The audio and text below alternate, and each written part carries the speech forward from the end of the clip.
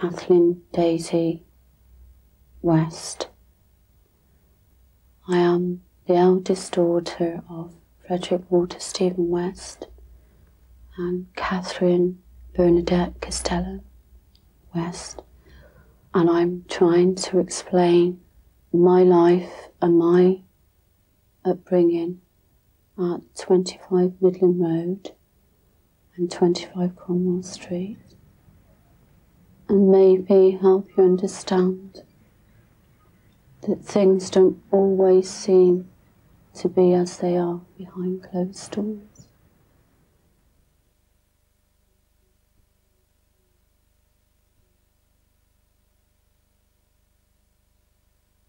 There was myself, Charmaine, Heather and Rosemary. Like I say, Dad was a bit busy at the time, and when we moved from Midland Road, we moved to Cromwell Street, which was just directly the other side of the park. I remember going there and it was such a big house, all this space, and out in the garden there was a cooking apple tree, an apple tree, pear tree, like an orchard, like a little orchard. With my dad, he was very much compulsive liar. My dad would lie so much that he would believe it. I remember the time he told the children that he'd invented the television, and they were adamant that my dad invented the television. And I thought, you know, strange, in the video recording. With my dad, it's a case of you'd listen to what he'd say, and then if you cut it in half and then half again, you were somewhere near the truth.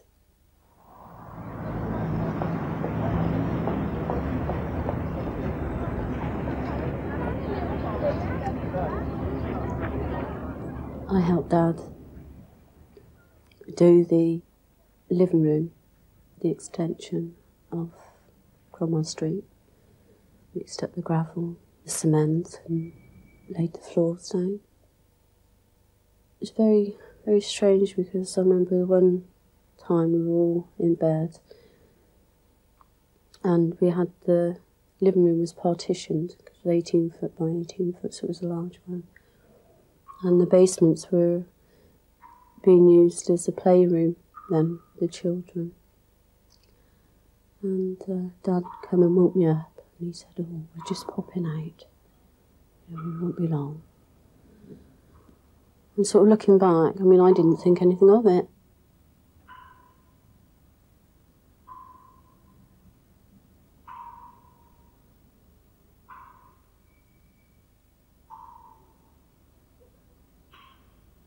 Rosemary, when she used to get angry, she'd literally froth at the mouth. You know, her eyes would go, well, as if lights on but no one's in. There'd be a blank expression. She would actually have a blind rage. I mean, she's stabbed me in the arm with a knife. She'd hit you with whatever is there. I remember the one time she hit Stephen, and she hit him so hard with the brush it broke in half. And then the next breath she'd be really nice.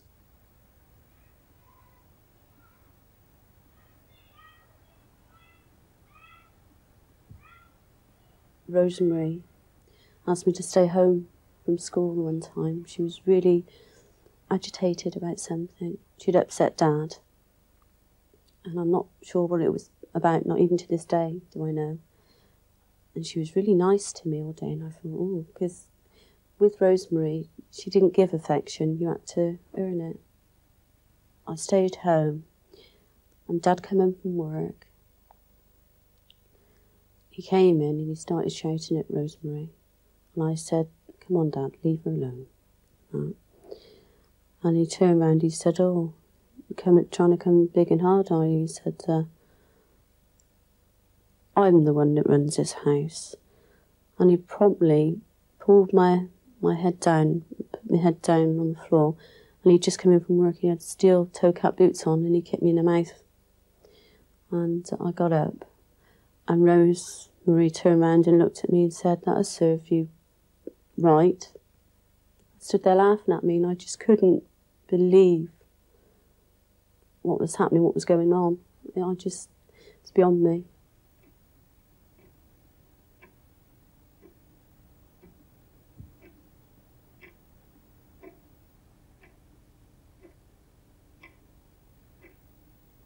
Cromwell Street, worst memory that I have from there is when I was 8, and I was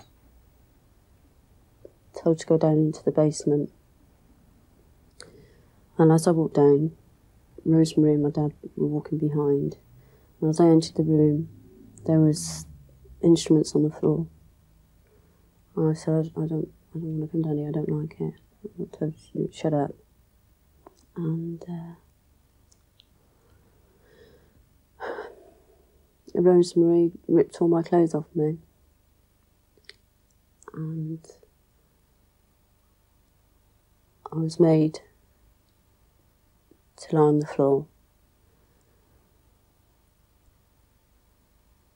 And I was very frightened. And I was asking, "What's that for? What are you going to do with that?" And I got told to shut up. And I started screaming. And Rosemary sat on my face, on top of me. And I remember feeling this awful pain inside me. And I was panicking because I couldn't breathe, and I was gagged. They put a ripped sheet in across my mouth and tied it at the back, and then they put some, I would know it is black carpet tape, across my mouth. And I was just so frightened, and it just hurt so much. And Dad said to me that what they were doing, all fathers do it, and it would make me a better person and a good mother. And I shouldn't complain. I should be thankful that they're good parents to me to do this to help me. And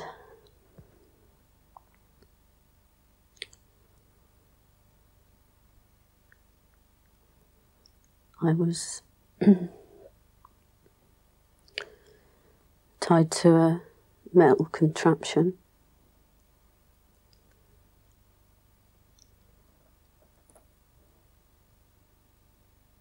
And I was just thinking, oh, I wish I could die. It just hurt so much.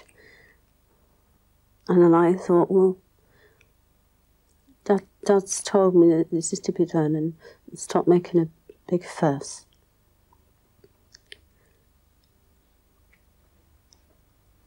And it just seemed, I was left downstairs, tied up, when the door went. Downstairs is soundproof. I just wanted to be over and done with. And Rose came down and she ridiculed me, and she had very, very long nails at the time. And she scratched all my chest, and I was bleeding. And then afterwards, they untied me and took me into the bathroom, and I had to wash, and I was so sore, I was bleeding. And I had to basically say thanks to Dad for helping me. And that's why a lot of the times I go with Dad, building work.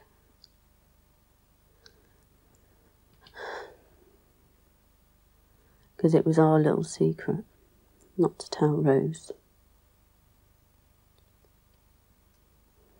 And he'd sometimes give me £1 to go to the shop, but I was never allowed to tell her.